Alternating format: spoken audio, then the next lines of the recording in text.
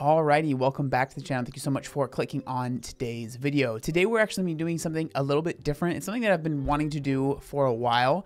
So for those of you that might not know, I am actually quite a big fan of Reddit. I spend a good amount of time on there. Let's just say, gentle sirs, hide your ladies, because he's something of a Riz master. And I know that not everyone is super into Reddit or really knows much about Reddit, but on Reddit, there is these things called subreddits, which are basically like forums about really anything you can think of, right? And one really popular forum on Reddit is the subreddit AITAH. And so what that stands for is Am I the A-hole, right? And so it's people telling a story about something that happened to them. Hopefully it's real. A lot of times these can be fake, which we'll get into.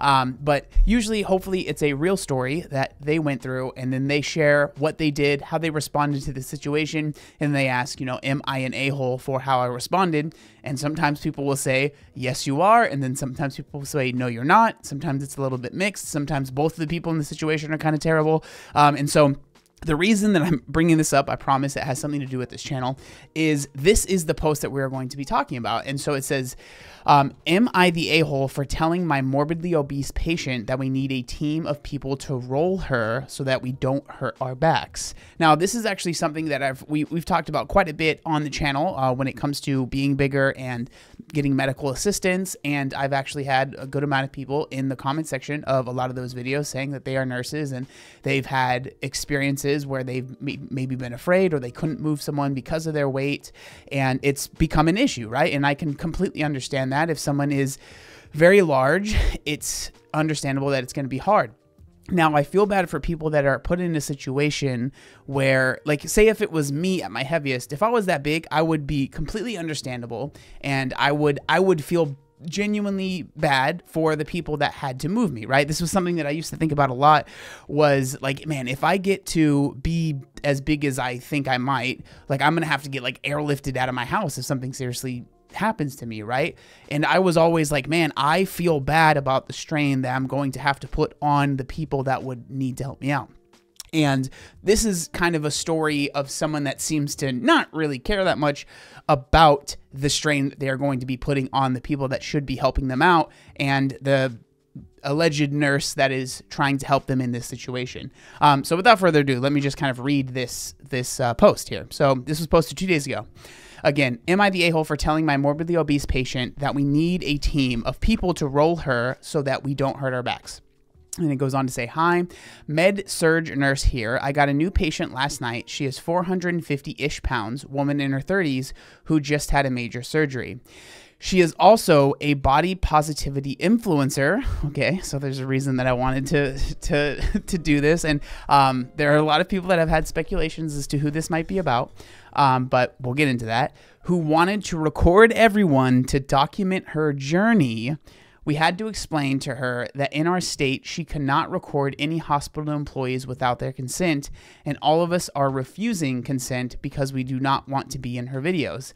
And so this is kind of like a perfect storm of the body positive kind of thing going on. And then on top of that, someone being an influencer and wanting to document everything. And we know how a lot of the public feels about influencers. I hate that sometimes I'm lumped into the same kind of group as them, because this kind of stuff where it's like you feel that you are entitled to film whoever you want because it's your quote-unquote journey is so frustrating, because at the end of the day, right, everyone has a right to say, no, I don't want to be in your video, right? I don't want to be filmed, especially if it's in a work setting and they just don't want to be filmed, right? And so I completely understand someone not wanting to be part of that, filming, right? But going on, she says, anywho, or they say, I don't know if it's a man or woman. Anywho, she needed to use the bedpan. She could not lift her hips, and her legs were too wide for me to wiggle the bedpan between them. I explained to her that she would have to roll on her side, and then I would place the bedpan under her, and then she would roll back. She tried to roll, but she couldn't do it. I told her, no big deal. I will go find a few staff members to help, and we will roll you. The only person who could help at the time was the CNA, who was pregnant. I explained to the patient that we just don't have enough staff free right now to roll her. It's just me and the CNA, so we will have to wait a little bit for more people to be free. Now, this is interesting because, again, one thing that I've always said that I agree with when it comes to people that are, in the body positivity space is like being mistreated when you go to the doctor or to the hospital, right? Because this is something that I struggled with as well. Like, I had some really bad experiences, especially going to the doctor when I was younger, just doctors acting kind of just mean for no reason and just being kind of nasty, right?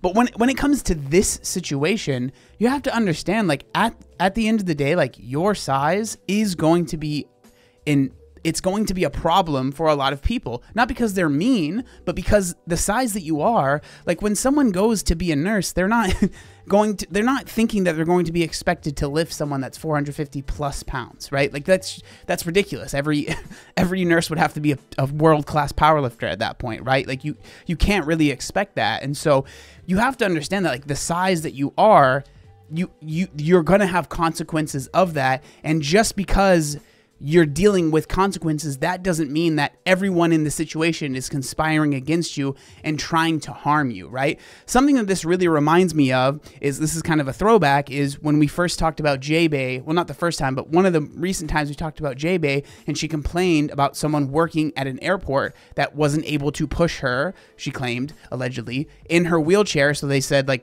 we can't do that, right? And so I'll go ahead and play that clip just for those of you that might not be familiar. And in this TikTok, she kind of goes over an experience that she claims that she had at an airport. So we'll go ahead and just, like, let it play. My ordeal at SeaTac Airport will shock you.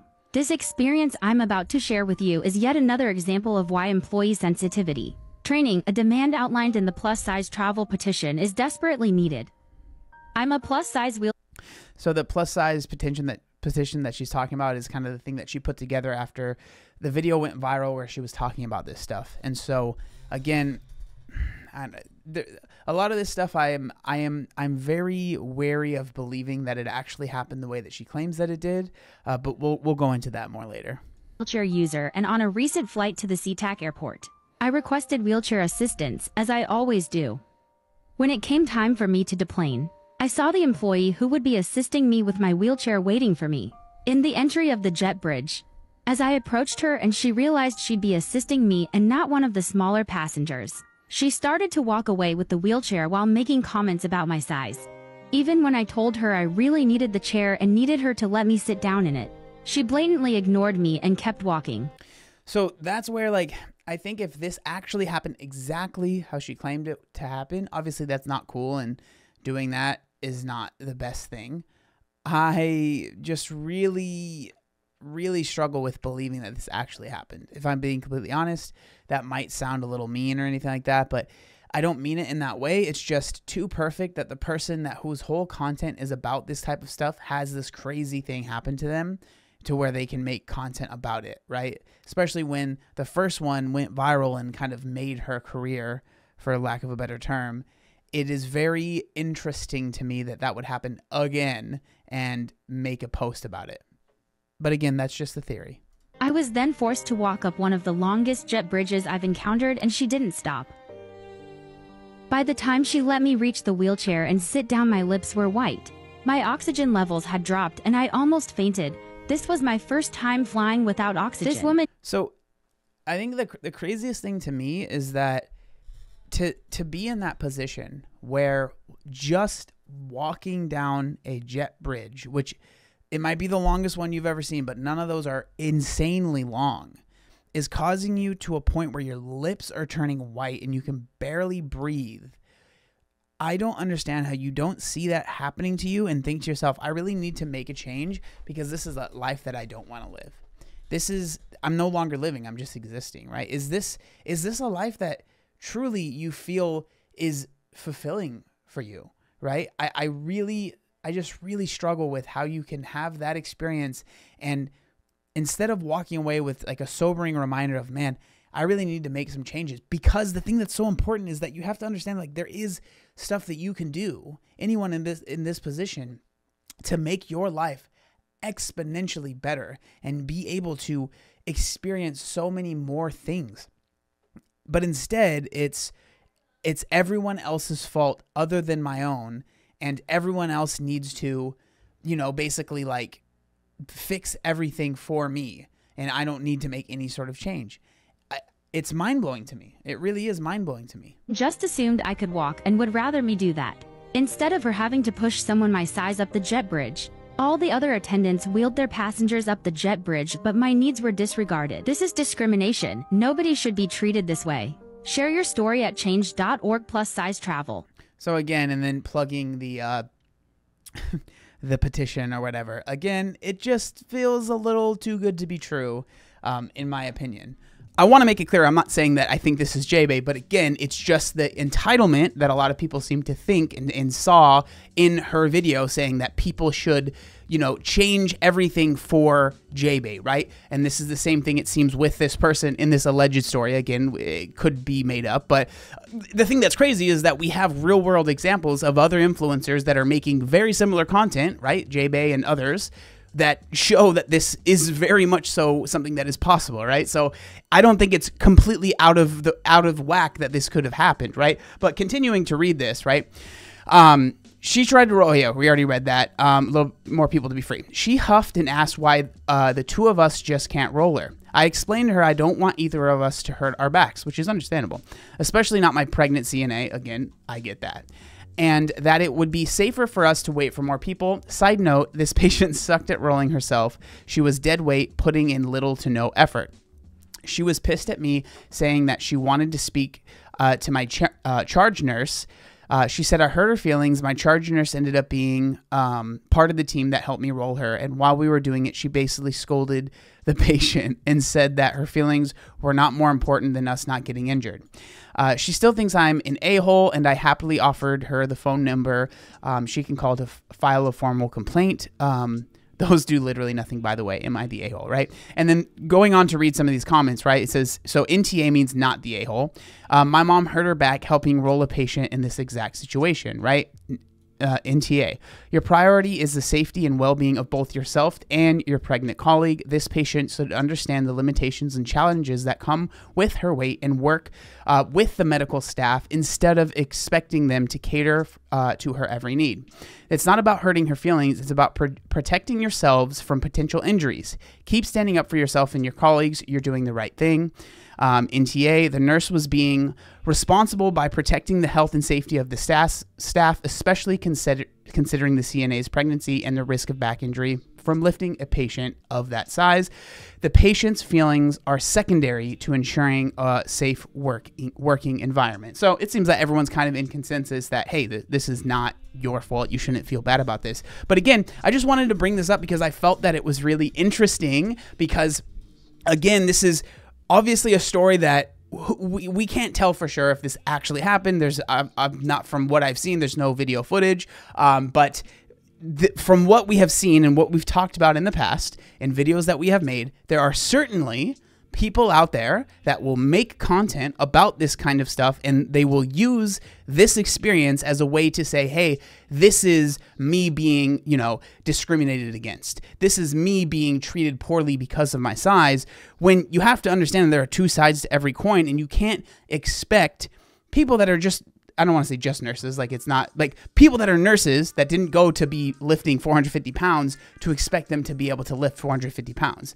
You have to, like, at the same time, like, yeah, your size, you know, you have to understand that it is going to be a burden on, like, there are going to be problems because of your size. Does that mean that you're a terrible person and that you don't deserve care? No, but you have to understand the position that you have put yourself in is going to affect those around you. And if those around you aren't able to cater to every whim, especially on their own, right? That's not their fault. And it's not like they're intentionally trying to be disparaging to you or trying to make you feel like a terrible person, but they have to protect themselves as well. And one of the biggest things is when you are that size, people being able to lift you is going to become a problem, right? And so I think that thinking that, there's some like conspiracy that people are just, they hate you because you're big, you have to understand that, like, your size is directly affecting their ability to do the job that they need to do for you, right? But I just wanted to share that story. I thought it was really interesting when I saw it on Reddit, and I was like, okay, cool. I'll talk about this in a video. But I would love to know what y'all think down in the comment section down below. Let me know if you enjoyed this type of video, and if you made it to the end, thumbs up. Really helps the channel. A subscribe obviously really helps the channel. And yeah, I would appreciate it so much. Thank you so much for watching, and I'll see you next time. Peace.